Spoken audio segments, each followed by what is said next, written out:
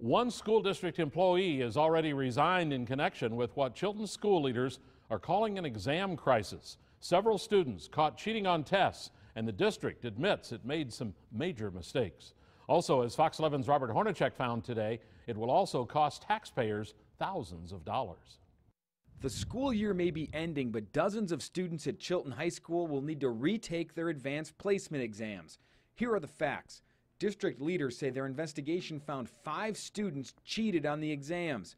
They say the guidance counselor who was supposed to watch the students admitted he left the room during the tests.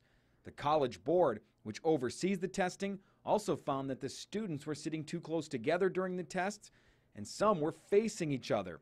That goes against the college board's rules. As a result, the 75 students who took AP tests in this classroom will have to take the tests again. Some parents aren't very happy about that. In an email to district leaders, one parent wrote, "The situation is beyond appalling, and the way it's being handled is unacceptable." In her response to the parent, Superintendent Claire Martin apologized, saying, quote, "I would do just about anything to erase these circumstances." We wanted to speak with Superintendent Claire Martin about the situation here at Chilton High School, but the superintendent refused our repeated requests for an on-camera interview. Martin did speak with us off-camera and provided Fox 11 with 2 letters she sent to parents. In one letter, she says the district takes full responsibility for this situation. She blamed the seating issue on an oversight. Martin says the guidance counselor, Phil Grable, resigned last Friday. I reached out to Grable, who said he had no comment. Of the 75 students affected, 5 decided not to retake the exams. Retakes for the other 70 started this week.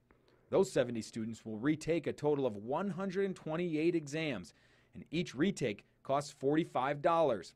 In her letter, Martin admits that in its negligence, the district failed students, so the district will pick up the tab for the retakes. That means taxpayers will foot the nearly $6,000 bill. In Chilton, Robert Hornacek, Fox 11 News.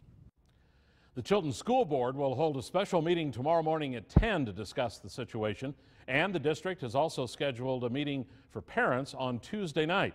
The district has said the general public will not be allowed at either meeting.